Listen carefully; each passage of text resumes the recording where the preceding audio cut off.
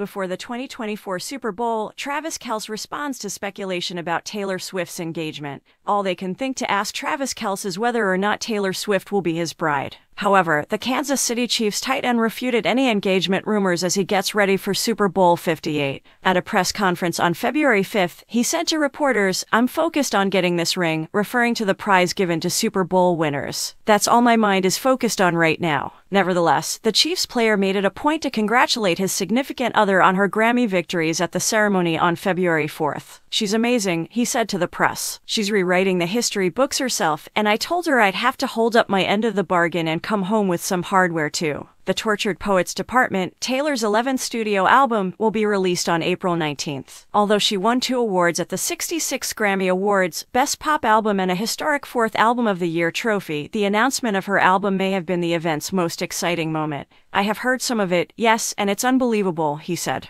"I can't wait for her to shake up the world when it finally drops." In addition to revealing the tracklist for her upcoming album on February 5th, Taylor further piqued the interest of Swifties with her praise from Travis. Between the songs, Fortnite, a collaboration with Post Malone, and Florida, featuring Florence plus the Machine. Another song that fans have noticed is called So Long, London, which seems to be a reference to her British ex-boyfriend Joe Alwyn.